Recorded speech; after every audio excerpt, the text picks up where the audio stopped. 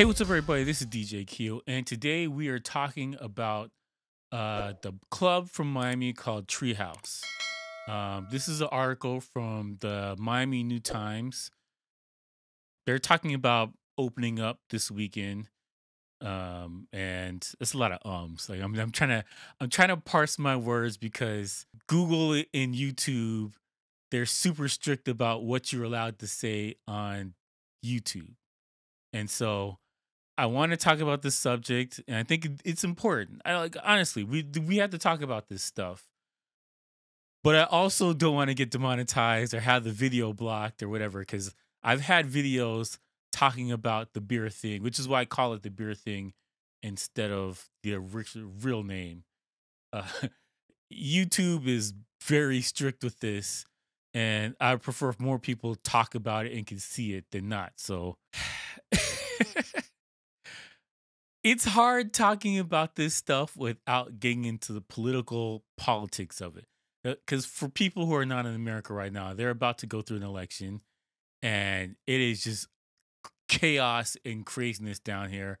And everything is political. Doesn't matter what it is, everything. The most benign thing, puppies. Puppies is political right now. And everybody has strong feelings one way or about it. And I don't really care about that. Well, I do care about it.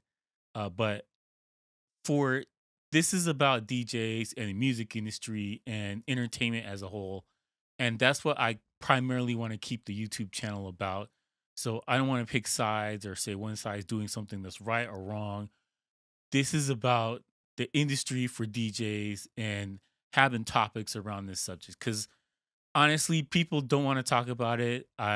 I think I'm one of the few channels that actually talk about this as for DJs, not as a technical thing, but as people in the industry, as we talk to each other, like what the hell is going on right now.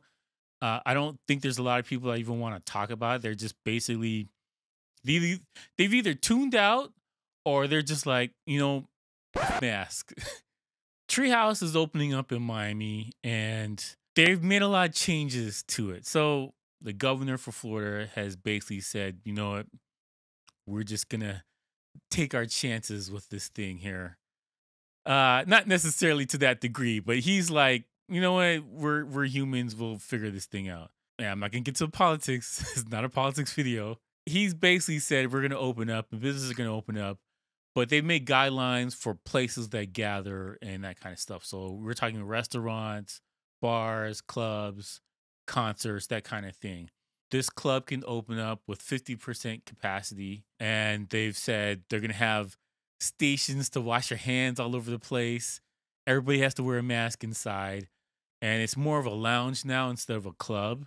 Realistically, people are going to go to it just because people are tired of just staying in their house. Like they want to get out. Like people are getting antsy right now and they're trying to get out, which is good for DJs, bad for I almost said it, bad for the beer thing. Um, we're at this point where everybody's getting restless, and I think governments really need to decide the best way forward to kind of appease everybody and cover all bases because staying locked down in your house not an option. Not an option.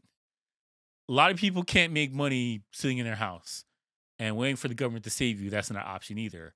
And I'm not going to get political. This is not a political video. I'm just saying this is what's happening. Personally, I believe that we're getting to the point now where we got to figure this thing out sooner than later. Our back is kind of against the wall for everybody in the entertainment industry, and most of us aren't getting bailed out. Everybody's dipping into their savings if they have the savings.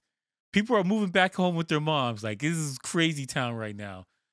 So people are gonna make some tough decisions and figure out what to do. So they've opened up 50% capacity. They spaced out the tables. They made it more of a restaurant type vibe or a lounge type vibe. They have sanitizers spaced out all over the place. They kind of reopened October 2nd, and there's a battle between the mayors, uh, local government officials, and venues, clubs, bars, anywhere where people gather. there's a back and forth going on right now. So even if the governor, the mayor, if you're in Canada, the premier, they've all said like, "Yeah, this is fine, whatever." Local governments like, "Oh hell no," and so there's this back and forth between the sides trying to battle for position and trying to figure this thing out. I don't have the answers. I don't have I'm just gonna say this is what's happening. All right, and this is gonna be a small view video based on the topics, but I'm fine with that. Like, look, we need to have these topics. People need to talk about this stuff. For the DJs who want to stay home, what is your option? Leave honestly, leave a comment below. If you're going to stay home and no one's going to gather together, how are you going to pay your bills? For the DJs who want to open up and you're running out of funds and you're running out of options, how are you going to open up and keep it safe where we don't have everybody get infected overnight? You know, I don't I don't have the answers, all right? I don't have, and this is why I want to talk about this stuff because people aren't talking about it. People are sitting at home on their couch eating Cheetos and just waiting this thing out. And I'm from the firm belief that you can't wait it out. I don't know how. So I'm not trying to pretend like, well, you just got to do this and oh, it's not a big deal, whatever. I've been saying this thing is a big deal for the longest time, but people cannot pay their bills. People are starting to go, you know, they're losing their houses. Like they're November 1st is another deadline where they've been trying to extend people paying their rent and that kind of stuff. And November 1st is going to be a big deadline when rent is due. I mean, if you got bills, how are you going to tell people like, no, I'm not going to do that. I'm just going to chill at home. Like I don't. This is why we have to have these talks, all right? This is why. This is the only reason. And I don't want to push people one side or the other. And I'm not gonna be like, well, don't take these things, these don't work, and this and that, or orange guy's bad. Like I'm not here with this, all right? Politics aside, this is not, we're at a situation where people have to have a serious discussion about, are risk worth it? Are you comfortable doing this? Are you not comfortable doing this? And I read the comment section in my videos, and whenever I make videos like this, some people got strong opinions, and that's cool. And you're welcome to put your opinions down there. And the people who have other strong opinions, I welcome that too. I don't want fighting in between each other, but I welcome people having dialogue about this stuff because we're not, and we have not been realistic about what is going on as far as economy goes. We cannot print money to just pay everybody to stay home. Not realistic. See, I don't want to get into the recoveries and drugs, and I don't want to get into all that stuff. Like I don't want to get into that.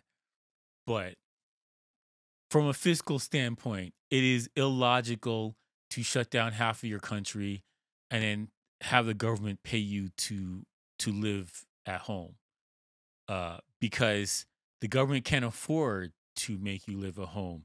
Inflation is going to happen. We're going to have. I took economics in college, right? uh, people are thinking about the microeconomics and not the macroeconomics. There's big problems for countries that are saying everybody stay home, like big problems, and they're on the horizon. And short term, we're like, okay, we can do this. We're going to pay for this, whatever, whatever. Long term, we were thinking about complete shifts to society for what counts as what people do in their daily lives, how people live, how people make money, the gig economy, these kind of things that have gone from obscurity to the forefront. I got to dance about words, man. This is annoying. I should probably put a podcast on and just say F it and say what I think. But you know what? Honestly, let me know what you guys think if you want me have a a podcast like that. But anyways, let me know what you guys think. Thank you for watching. Please like and subscribe, and peace out.